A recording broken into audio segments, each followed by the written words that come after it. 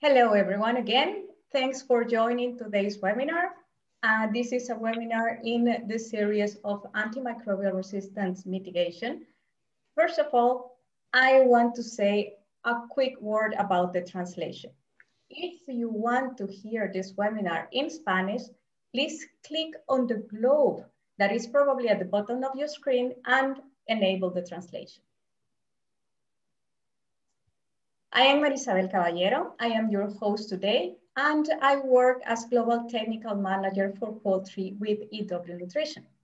Today is my greatest pleasure to introduce our two exceptional speakers. First, we have Dr. Heike Bigmore. She's a reputed veterinarian with long-standing credentials in some of the biggest companies in the industry. For example, Intervet, Lohmann, Pfizer, Ciba, and now with Vaxxinova. Her work in the poultry vaccine industry, both in Germany and abroad, make her one of the most informed and knowledgeable speakers in the industry. In summary, we can expect that our second presentation with Heike will have a very high level of practical solution-oriented expertise. Heike. Thank you very much for the warm welcome, and I'm looking forward to giving to you my thoughts. In charge of our first presentation, we have Dr. Twan van Gerwe. Twan is a veterinarian. He graduated from Utrecht University in 2000, and after working as field vet for a while, he rejoined Utrecht University to start a PhD project and also to teach poultry health. From 2009 to 2017, Twan worked in different R&D positions with two multinational nutrition companies. Since 2013, he is also a diplomat of the European College of Poultry Veterinary Science and works actually as technical director with EW Nutrition. He is today our first speaker, bringing up us insights about transmission of antimicrobial resistance. Twan. Yes, thank you for the elaborate introduction, Isabel. I'm really looking forward to this webinar, and I thank all the participants for joining today. As usual, in our webinars, your questions are very welcome, and they can be asked through the webinar in the Q&A panel that you will see at the bottom of your screen. Some of your questions will receive instant replies, and some of them will be picked up and answered in the live discussion that will follow the presentation. And now, let's go to Twan's presentation. Please, Dr. van Gerwe. Yes, let me share my presentation here. And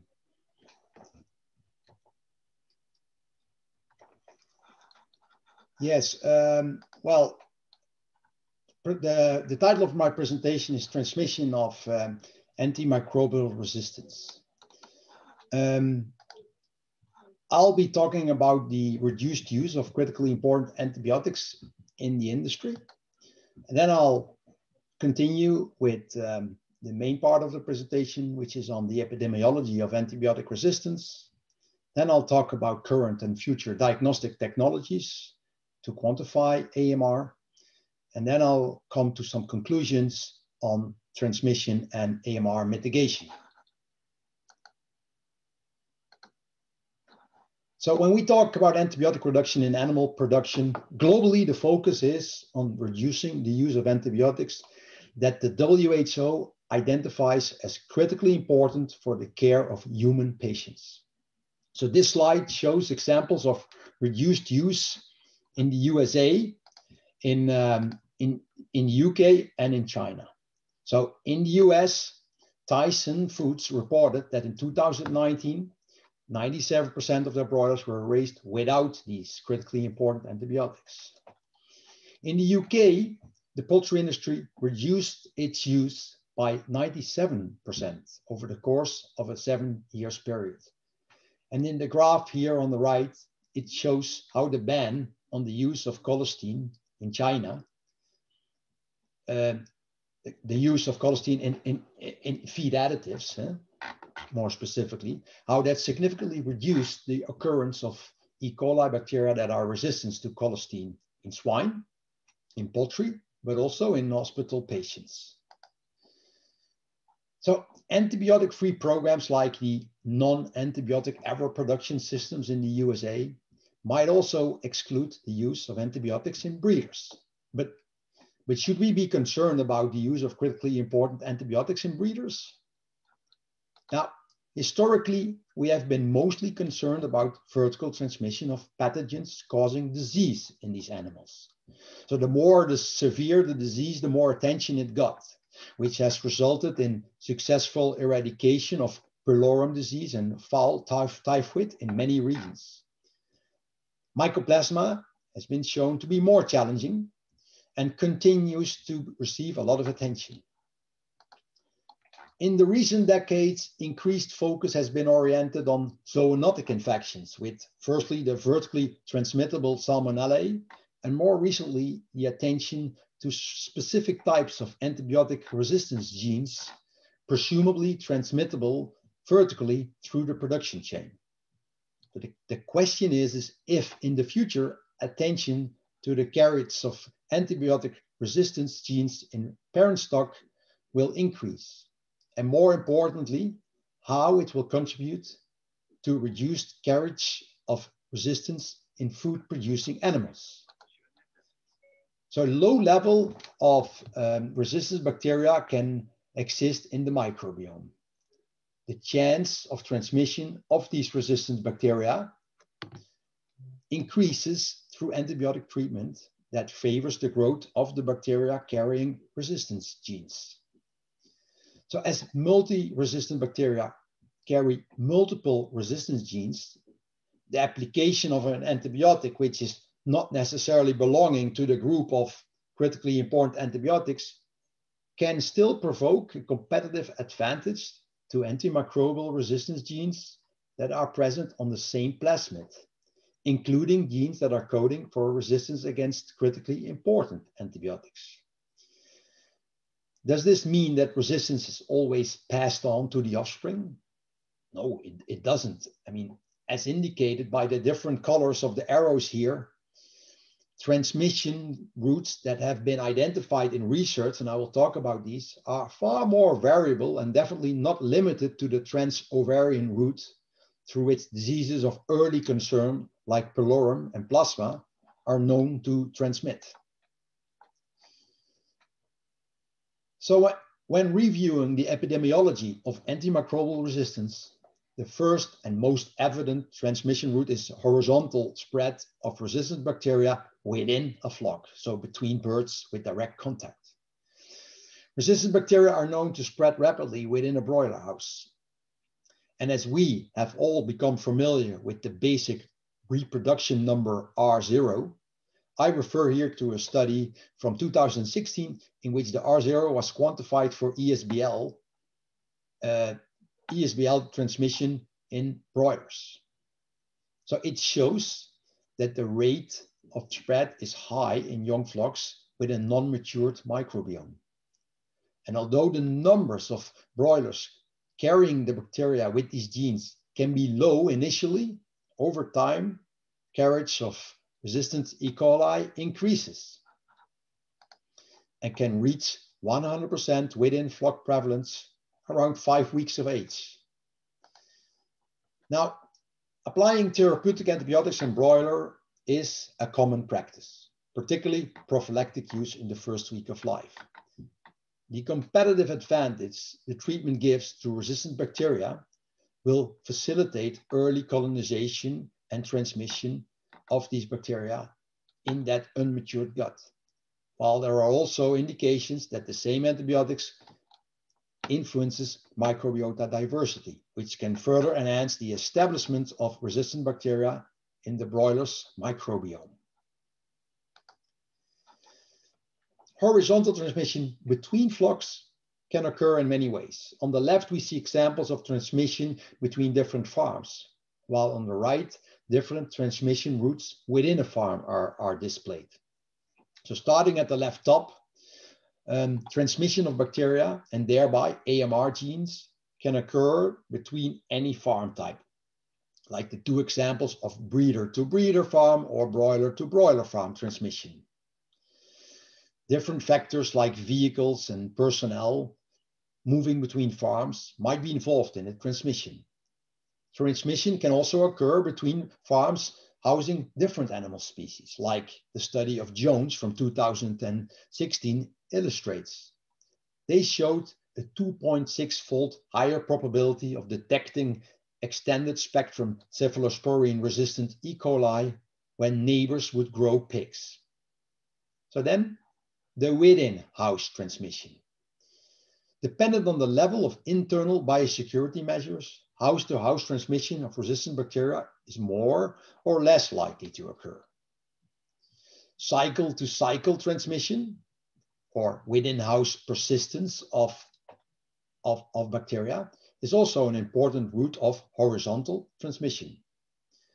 Moe and others studied cephalosporin-resistant E. coli persistence and found that a 12.7 higher chance of detecting it when the previous flock was also positive for these bacteria and resistance genes.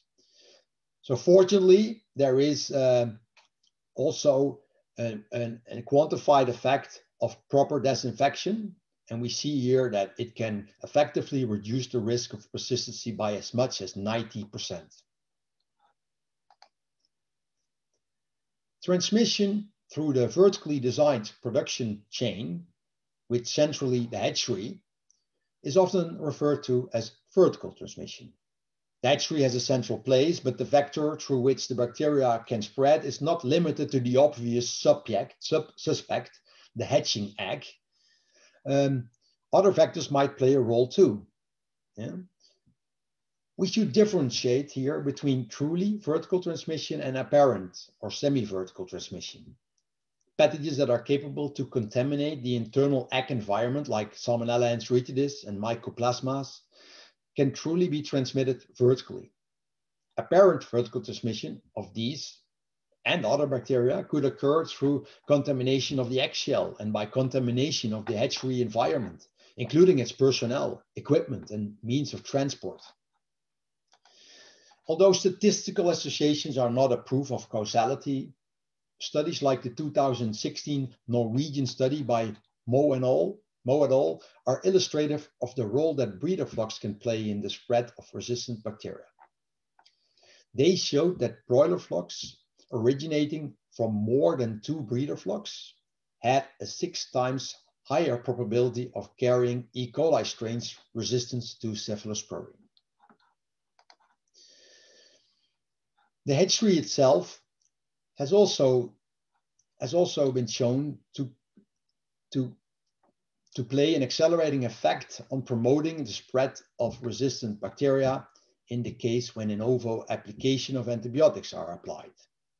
In the study of Baron, ceftiofor resulted in a 3-fold increased chance of offspring flocks carrying resistant E. coli. With so many different possible transmission routes, why would we worry about antibiotic use in breeders? What is the logic behind antibiotic-free breeder operations beyond our common motivation to demonstrate that the higher farming standards applied in breeder operations should allow for antibiotic-free production of hatching eggs?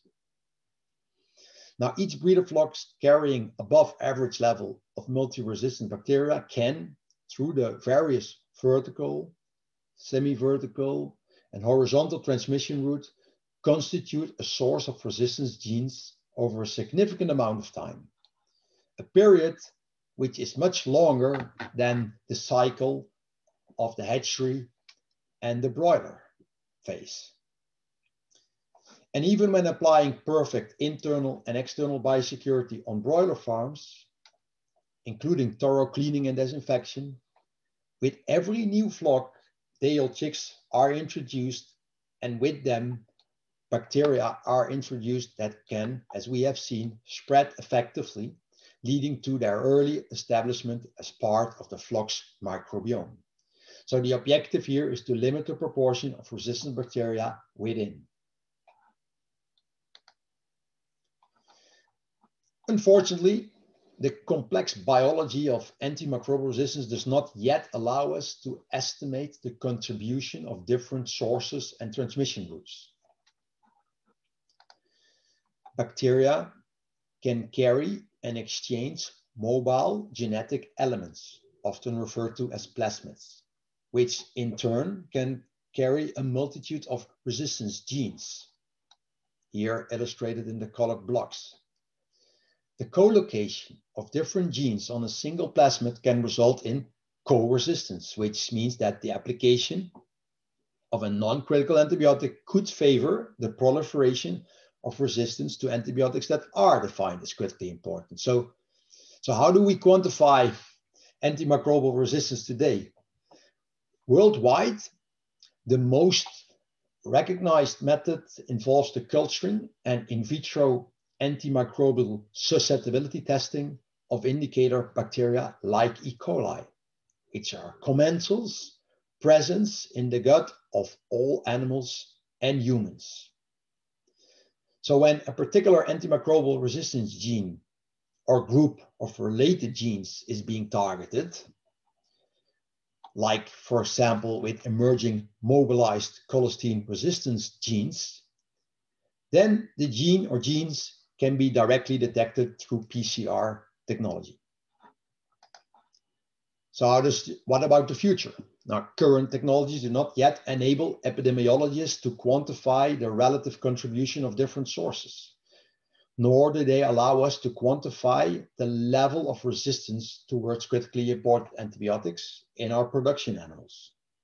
Therefore, this is still a theoretical key performance indicator of the future. Now, direct transmission routes. We've seen that direct transmission routes contribute to the spread of antimicrobial, different transmission routes, they contribute to the spread of antimicrobial resistance. And certain common practices, like the mixing of progeny from different breeders and preventive antibiotic treatments, are promoting transmission. And because of the complexity of AMR biology, it's very difficult to determine the contribution of each factor on AMR prevalence in broilers and eventually broiler meat. What does this mean for our current approach? A multi-hurdle approach throughout the production chain is required. Firstly, to limit selective pressure by reduced antibiotic use. And secondly, to limit transmission of resistance genes. So implementing best practices like biosecurity measures and proper cleaning and disinfection between production cycles is critical. With these practices established, single-age farming is another critical factor to break the transmission cycle. So the use of additives that enhance the microbiome's ability to exclude resistance bacteria can be an additional strategy. But the strongest impact lies in the prevention of disease symptoms, both in parent stock and progeny, as that directly impacts selective pressure through antibiotic use. And with these words, I would like to hand over to Heike, who will give the next presentation and talk about the use of vaccines in disease prevention. Thank you very much. Thank you very much, Twan, for those insights. And now we go to the presentation of Dr. Heike Bigmore.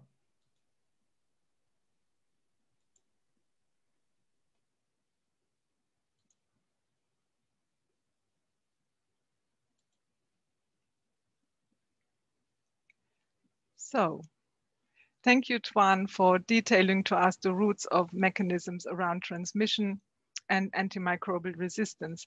I would like to pick up indeed your last point of the multi-hurdle approach in the production chain, which was disease prevention in parent stock and offspring, which clearly leads us to vaccination.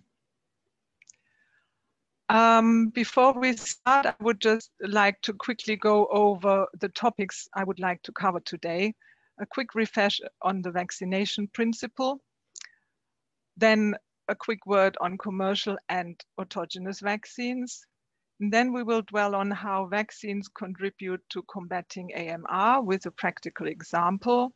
Then, of course, the advantages and limitations and the points that I would like you to remember.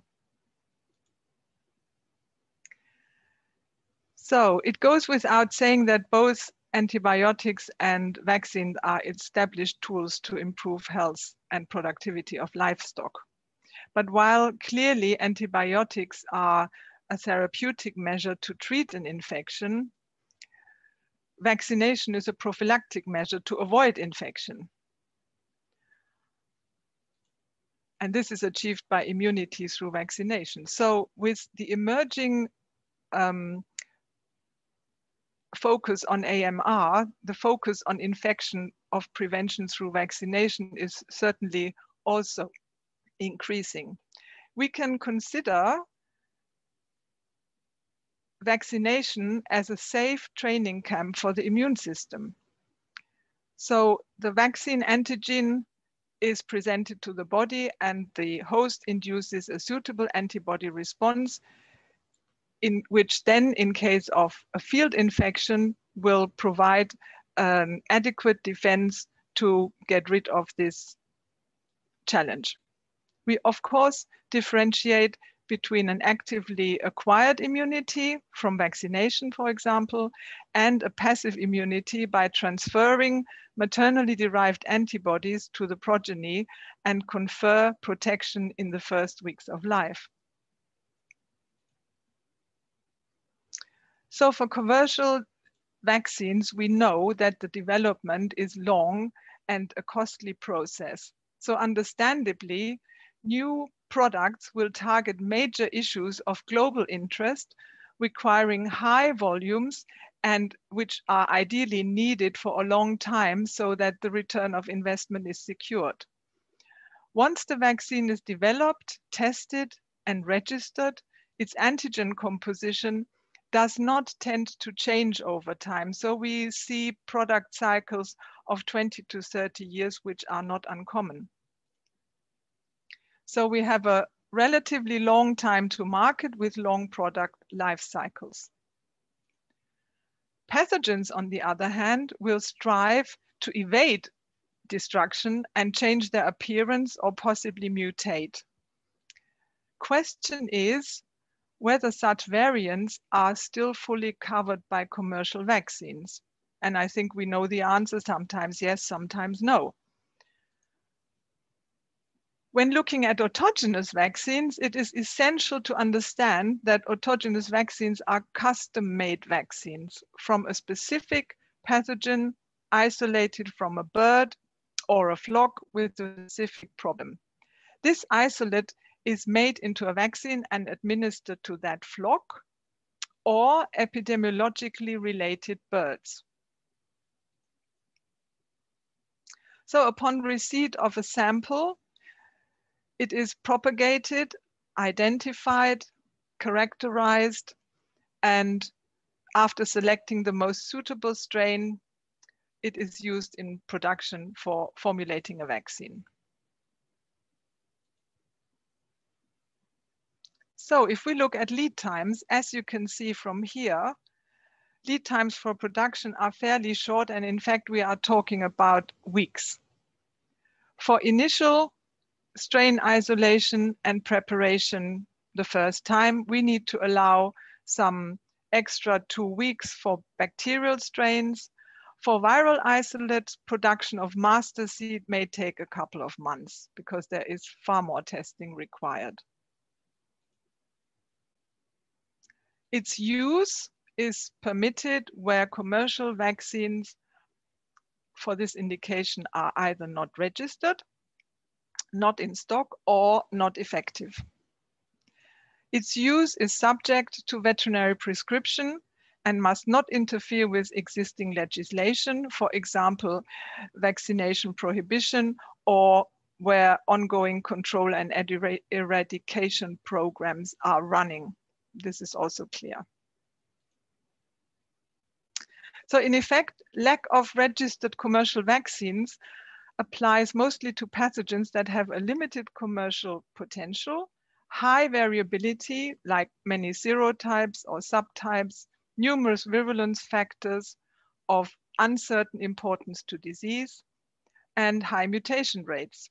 So we are talking about E. coli, Pasteurella, Erysipelas, Staph aureus, but also viruses such as adeno and reovirus, or ORT in turkeys, for example.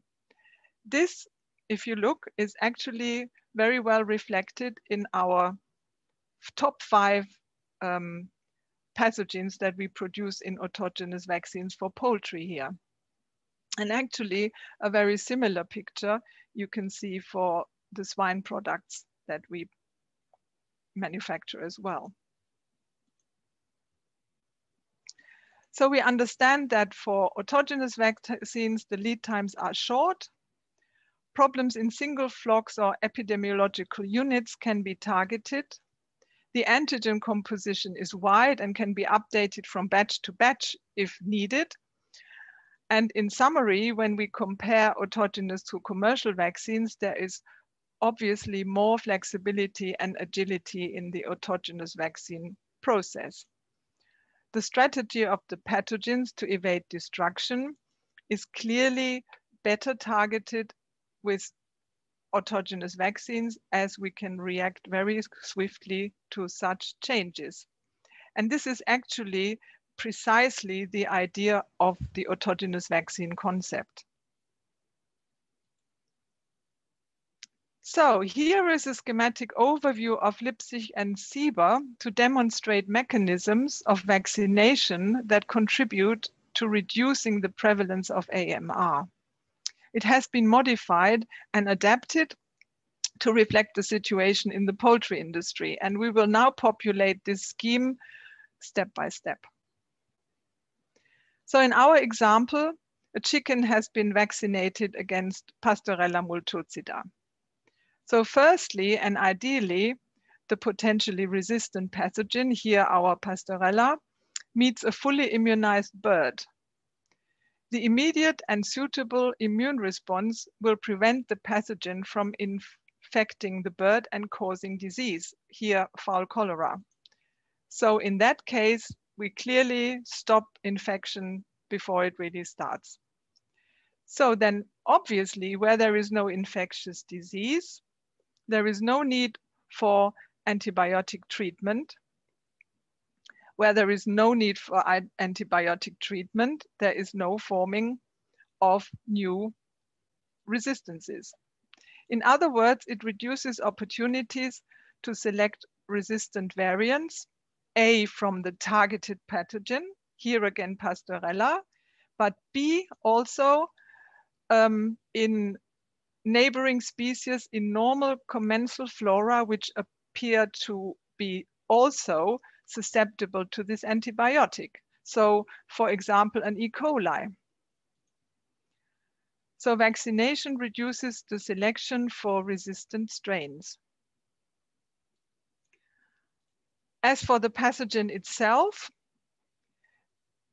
the resistant pattern of the Pasteurella does not change, and it cannot be worse from the beginning than from the end. So there is no change really to the resistance pattern of the Pasteurella itself. That remains unchanged and can't worsen. Now looking at the entire flock and flocks in adjacent houses, each of these mechanisms can be amplified by the indirect effect in that vaccination will reduce or actually completely stop transmission of the pathogen, and as we heard before, the potential AMRs with it to other birds. So herd immunity reduces the infection pressure to both vaccinated and non-vaccinated populations. At the same time, it again reduces selection for AMR in normal commensal flora species, such as our E. coli mentioned earlier. Moreover, elimination of a pathogen by vaccination may reduce the need for administering a broad spectrum antibiotic treatment. Why is that? Immunity should cover the pathogen species, irrespective of potential specific AMRs that may have developed and could be resistant to a narrow spectrum antibiotic.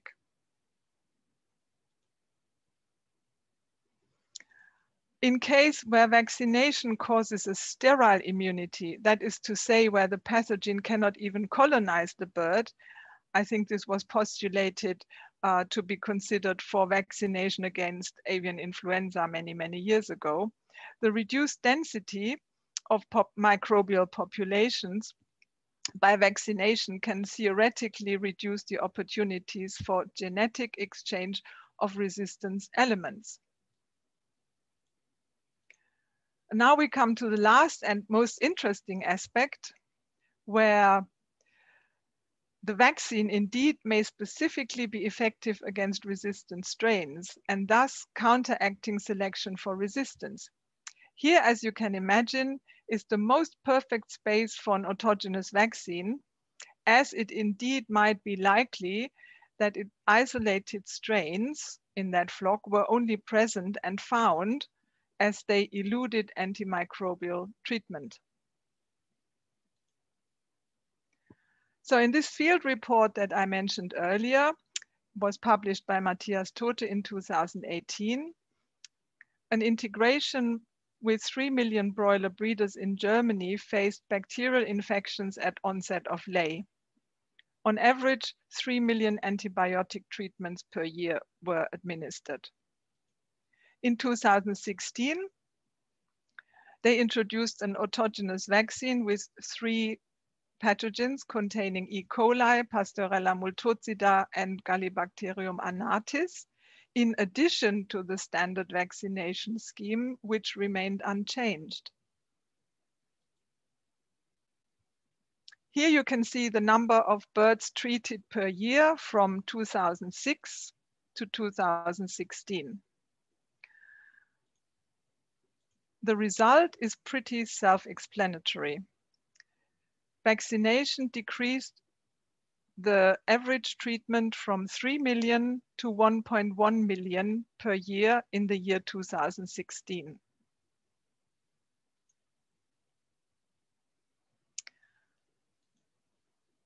The main advantages of an autogenous vaccine is certainly that it is readily available to address a very specific problem, even in a very small flock. Secondly, its use is solely under veterinary responsibility, who actually is the best person to judge the problem and the needs of the flock under his supervision. A limitation is certainly the fact that autogenous vaccines are inactivated vaccines, so they need to be injected to each bird. And of course, the autogenous principle is somewhat restrictive on broader use. The specific vaccine may be used, as I said before, in the flock concerned or those that are shown to have an epidemiological link to that unit. And last but not least, isolate selection is very critical to success and therefore perhaps an advantage and a disadvantage or a limitation. So what to remember about autogenous vaccines? Firstly, they are inactivated bacterial and viral vaccines under veterinary prescription. They are tailor-made compositions concerning antigens, adjuvants, and injection volumes to allow flock-specific prevention. And they offer a fast solution as an alternative where standard vaccines do not fit. So finally, the 3 points to remember how vaccination contributes to combating emergence of AMR. The positive effect on vaccination and immunity on the AMR cascade is fewer infections mean less antibiotic use and less development of selection for resistant strains. And this applies both to the targeted pathogen population, but also to susceptible neighboring commensal bacteria. So unlike antibiotics, bacteria are not known to develop resistances to vaccines. And lastly, vaccines are equally effective in AMR resistant strains or those without. So thank you very much. This is what I wanted to share with you. Again, thank you very much, Dr. Heike, for this insightful presentation. And now we are going to open a question and answer section in this webinar. And we have some questions that can be commonly addressed. Afterwards, we will look at the questions from our Q&A panel. So the first question goes to Dr. Twan. Dr. Twan, is there scientific evidence of vertical transmission of resistant E. coli bacteria like ESBL, for example, resistant bacteria? A lot of research went into that, and it has been shown hard to conclusively demonstrate through vertical transmission for these commensal bacteria. Some researchers failed to detect the resistant bacteria in and on hatching eggs. Others have demonstrated the presence, but there are, let's say, studies where genetically similar or very closely related resistance E. coli have been found in broilers, and they're supplying breeder flocks, or in day-old chicks that were delivered from foreign suppliers. So it is just a very difficult thing to exclude and to research, mostly I think related with the very low prevalence within flock that you might face here. Circumstantial evidence, yes. Repeated conclusive evidence, not at this point. Understandable. Thank you, Twan. So now we have a question for Dr. Heike. And the first question for you is about disease prevention through vaccination. Mm-hmm. Would disease prevention through vaccination possibly or potentially reduce the occurrence of resistant and multi-resistant bacteria? Mm-hmm. There is no real scientific data on that, and maybe we should actually look into this in the future. But as you can imagine, flocks that are receiving autogenous vaccines, they might have been treated with antibiotics before. So due to the selective pressure of the antibiotic, which we can assume or not exclude, it is actually likely that the remaining population of the pathogen isolated from the flock and used for production of the autogenous vaccine has higher carriage of ARGs than the strains that initially caused the disease before the antibiotic treatment started. But as I say, this is more logical science than scientific evidence. Thank you as well. So we can understand that there are still some things that need to be investigated, and we need more research on that areas. But let's go for another question to Dr. Twan, and this one is about susceptibility tests for antimicrobial resistance. So Twan, instead of culturing a bacteria and running a susceptibility test in the lab, so the best practice that we know today, can resistance be detected through new molecular techniques? What insights can you give us on that? Yeah, it would be great if that would be possible today. I think there is a positive development there happening, but multiple genes can jointly code for in vitro resistance to an antibiotics. They're even not necessarily present on plasmids. They can also be part of the actual host genome, the bacterial genome.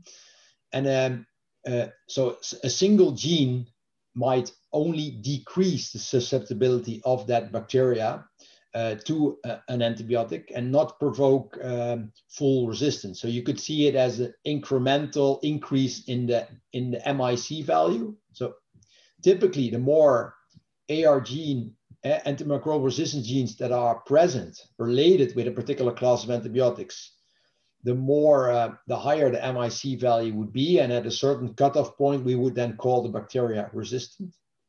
There are examples where a single gene can already cause resistance. A very well-known example is with colistin resistance, where the mobile colistin resistance genes can, on their own, let's say, cause in vivo resistance to this particular antibiotics.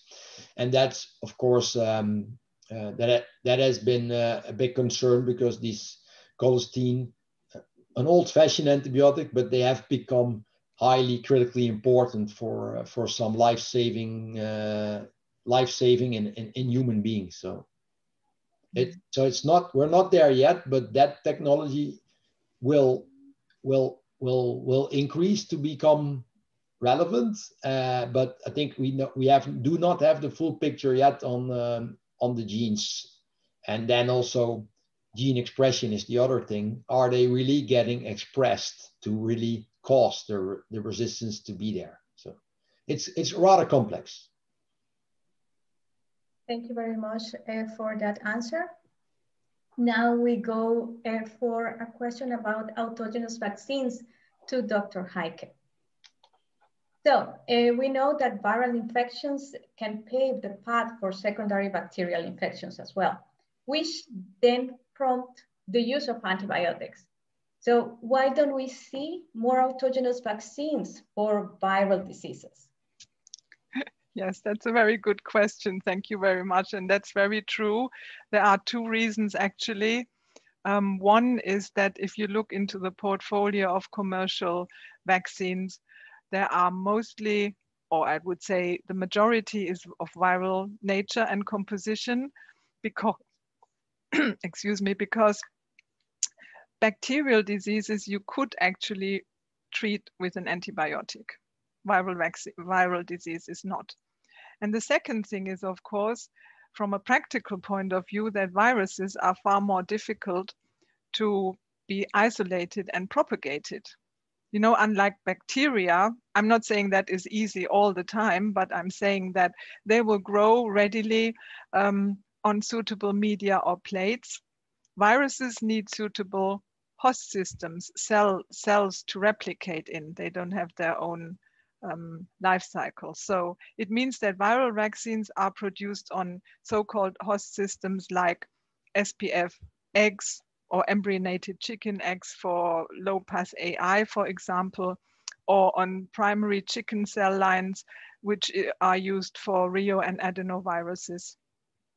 It's more complex and more difficult and takes also a bit more time. So our portfolio is limited to that, but you are right in your statement that there are fewer.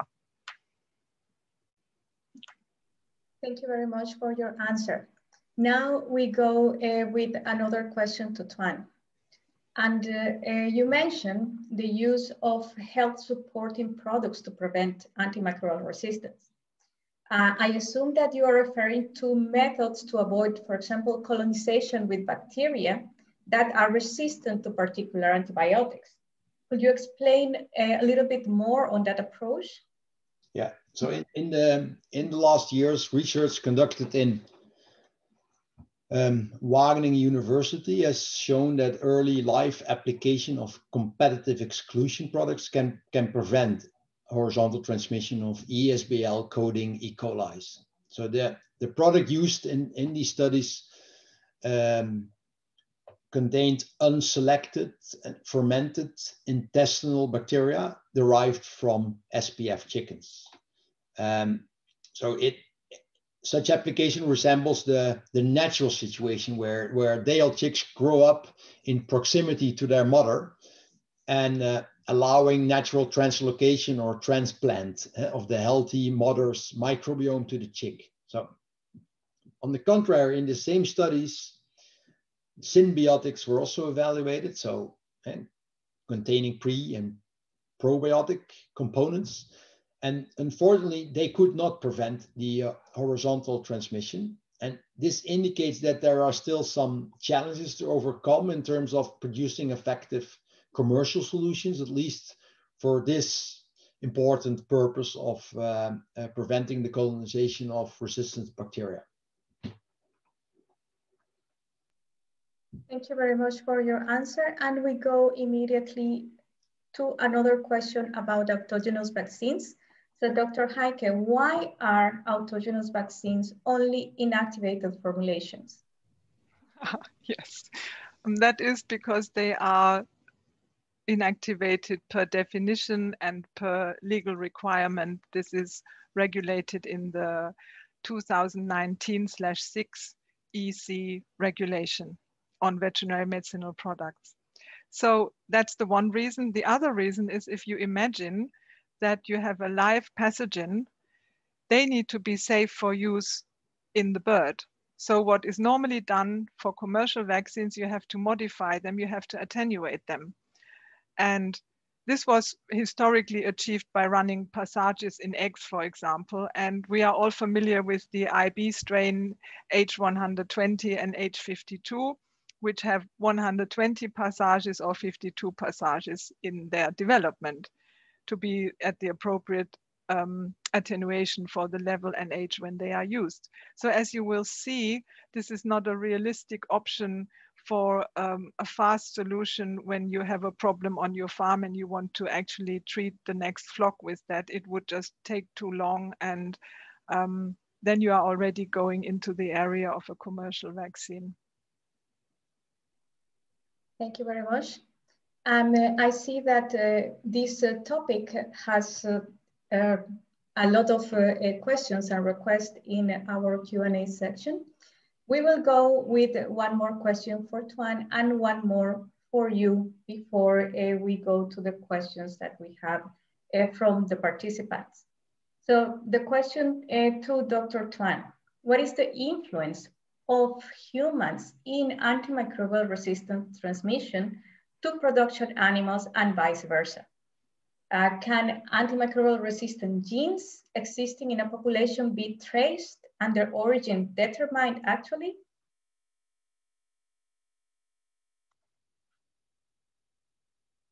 The difficulty lies in really proving the origin and the direction of the transmission, but there are a few examples where resistance genes were analyzed and correlations between their existence in different species, including humans, was actually determined. So surely the direction of the transmission should always be assumed from the context. A clear example is when slaughterhouse personnel is seen to carry more antimicrobial resistance genes than the general human population. It is then highly likely that the poultry is the source of transmission, and thereby the direction of transmission is kind of clear. This is when comparing antimicrobial resistance in the human living in villages in close proximity to poultry farms and comparing these genes with the genes and levels of genes in the actual farms, it becomes much more complicated to understand what type of transmission is happening. These people could have been exposed through chicken or chicken meat via different routes, other routes. So but to study this, you really require a true One Health approach with multiple disciplines working collaboratively using the same analytical techniques and bringing the data together.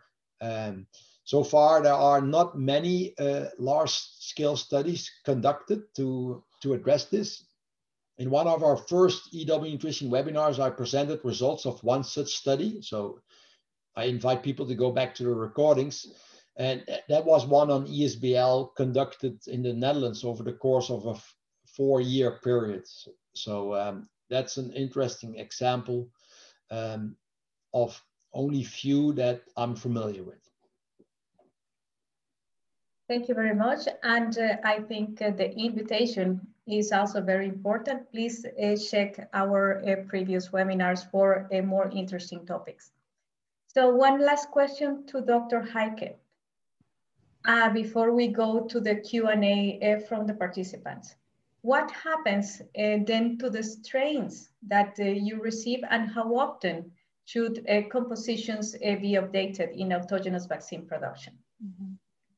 Yes, the strains that we receive, they are identified, they are labeled, and they get a storage ID number in our deep freezer.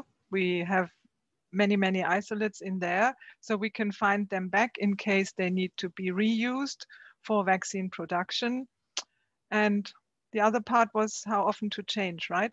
Yeah, so there is no rule to that at all. We have customers and cases where they have been using their Mycoplasma synoviae isolate for a couple of years already, and it still works.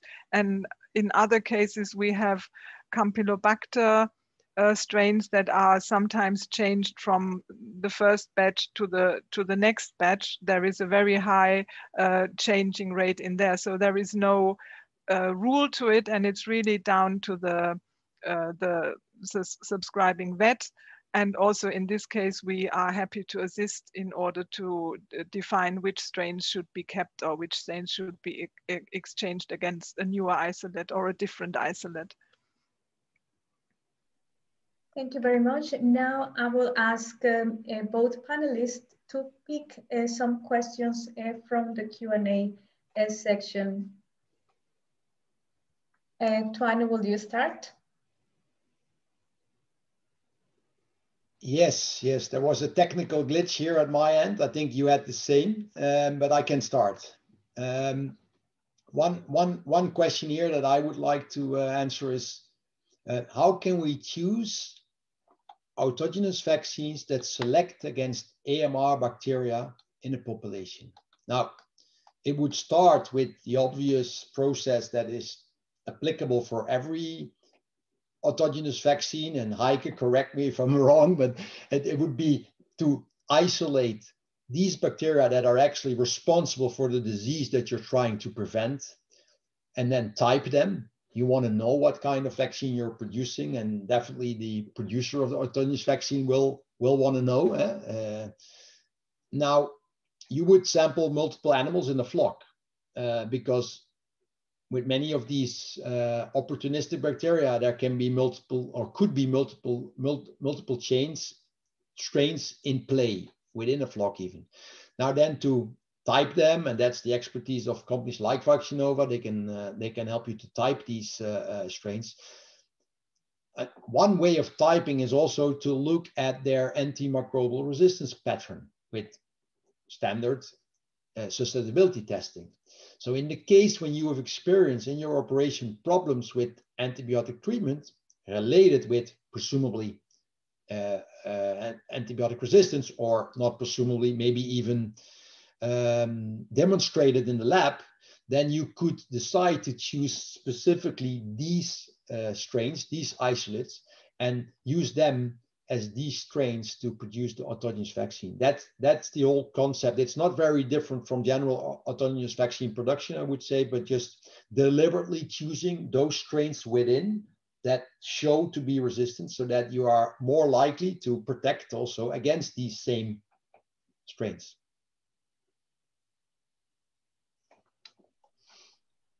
Dr. Heike, I see that you marked one of the questions. Yes. This is from, do we say the name? I'm sorry. It's are autogenous vaccines more tissue reactive in comparison with licensed inactivated vaccines? I would say no. The thing quite often is that if you have a very high protein content or very high antigen concentration in your formulation, and you pair that with the normal oil in water paraffin adjuvant, this is always likely to cause a serious tissue reaction. So we offer different anti-adjuvants as formulation in the vaccines. So depending on if there is a high salmonella content or a lot of E. coli or something like that in there, we would always speak to the vet in charge and then discuss together which of the adjuvants that we have would be the most suitable, because sometimes it's not only a scientific question, but also a question of costs. Thank you very I much. hope that answered the question. Oh, sorry, I just had a second thought.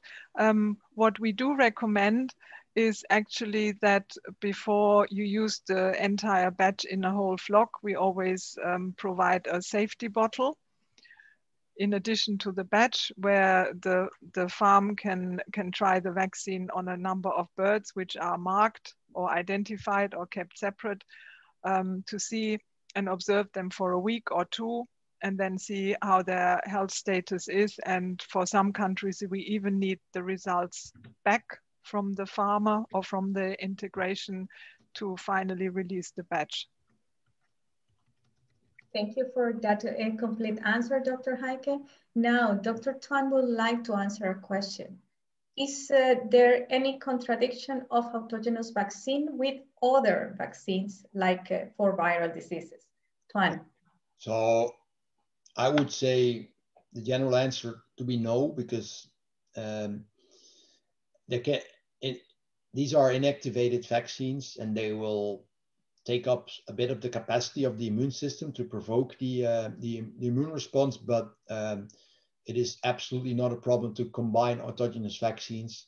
Of course, you know, sometimes when the number of vaccines become multiple, it's more of a stress on the animal. And if you start there, I've heard, you know, there's many examples where more than up to 4 injections are done in a bird at the same time. And it's not that the immune system can't cope with that, but it's more that the actual injection and application of the product in different muscles at the same time, and the handling that is associated with this, that is more of a stressor. But there is no contradiction as such of combining autogenous vaccines with other licensed or other vaccines in general. Can I add one word, Twan, if you don't mind? Combining, we don't mean putting them together into one bottle. Yes, or needle. Or needle, but to have it injected at separate locations, potentially at the same time. Yes. Yeah. Good addition. Clarification. Now, I would like to give you a quick reminder here. We are due to end this webinar very soon. We will stick a few more minutes because I see that there are many interesting questions from the audience. One of them, Dr. Heike would like to answer. It's actually a question that is made in Spanish. Oh, but I think in this case, it was probably already partially answered, right, Dr. Heike? Can you just read it again in English, please? Yes, of course. Is it possible to put together two different bacteria like Avibacterium and Galibacterium, for example, for infectious coryza? Yes, yes, coryza, yeah. Yes, right. Yes, you are right. It was partially answered already.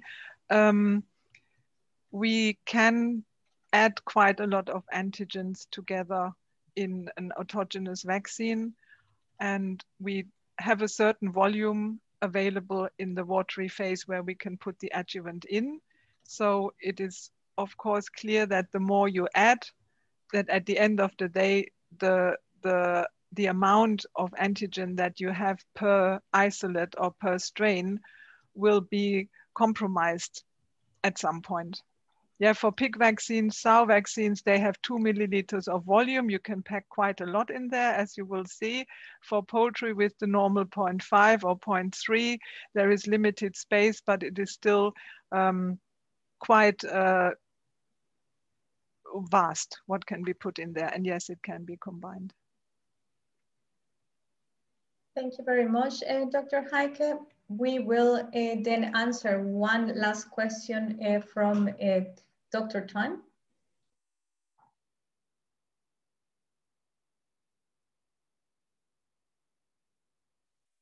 Maybe we are having a glitch here. Sorry, I was muted. Thank you. Yeah, I mean, I'm wondering which one to pick as the final one, because they're all very much oriented towards Heike. So I'm also very okay with our guest speaker to take the very last question, Heike. You're muted too. There is one question that I think is relevant. Is it possible to prepare viral autogenous vaccines? And that is, I think, an interesting question for you to answer as the closing question. Thank you very much, Twan. Yes, we can produce viral vaccines. That is not the problem. The problem, as I stated a bit earlier, is actually to get hold of the virus and to find in which host system it will propagate the nicest and the best, so that you get a high yield for production. And also the preparation of the master seed for viruses needs more testing than for bacteria. So it is very possible. Obviously, we are again targeting those viruses that are variable, that have a lot of variants, that are not covered by commercial vaccines. And this is basically, as I mentioned, the case for Rio, which has quite some subtypes that don't appear to be well enough covered. So people use the standard commercial vaccines and then add on an autogenous vaccine with 1 or 2 or 3 of their own reovirus isolates that they have. Yeah. Thank you very much. And I would like to thank both the panelists for the question and answer section, and of course for the great presentations. I know that there are still questions unanswered in the Q&A box. I apologize for not being able to deal with all of them during this session. However, we are more than happy to pick up our conversation via email. If you write to our webinar at ewnutrition.com email, all questions will be routed to the panelists. Also, the recording of this webinar will be made available in our website during the coming days. Thanks to all of our panelists for the insightful presentations. And thanks to you very especially for attending and for your questions. Stay safe, keep up the good work, and bye for now. Until the next time. Thank you very much. Bye-bye. Thank you. Thank you very much. Bye-bye. Goodbye. Thank you.